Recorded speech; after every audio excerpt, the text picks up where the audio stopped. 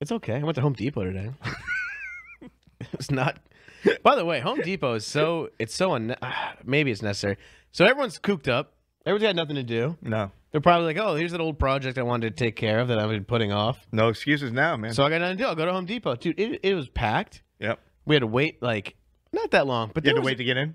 Like there's a Disney line of about 25 people, dude. No shit. Yeah, like going around. We were only in line for maybe 10 minutes before you got in, but then, dude, then you're in.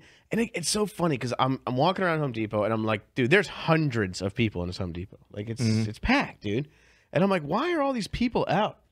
Like, there's so many people in this. And then I'm like, oh, it's almost like if me and Elena weren't here, there'd be 2 less people here.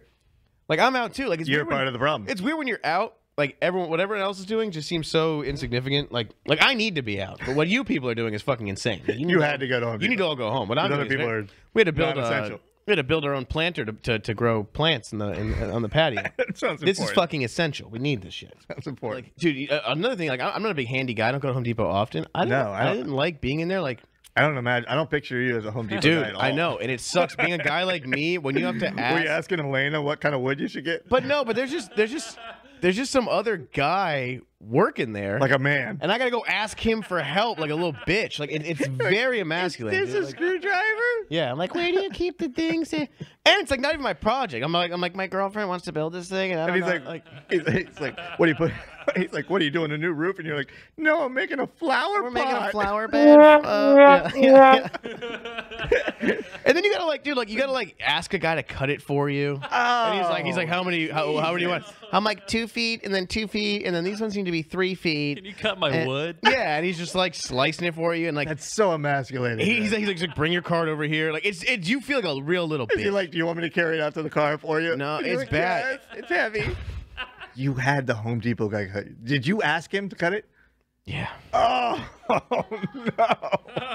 Oh, that is the saddest thing. I was like, I need it here. Did he just like look at you and shake his head? I don't know, man. He's wearing a mask. I couldn't see his eyes. Oh, You could have just asked someone outside. yeah, get one. So it's so great you say that because then The economy. you leave Home Depot and you walk right into Juarez, Mexico, and we're out there and I'm loading the stuff up and I don't know what it is about me because one of these Mexican dudes pegged me and he's like Oh, yeah, he's like you need help. I And know I'm what like, it is about you. You have that look like I was like, no, we got it. And he was like, he's like, you need help loading it? I'm like, I can put the wood in the fucking car, man. I got it. I fucking got it. these guys know very strong. So give me $5. I help you out, man. And then I'm sitting there Pegged and you as I'm a putting mark. it back in. I'm getting like splinters and stuff. And I'm like, I'm getting splinters. And the guy's like, I told you, I They look could at your help you. soft ass hands. They look at your soft hands. Were you wearing Dockers or something?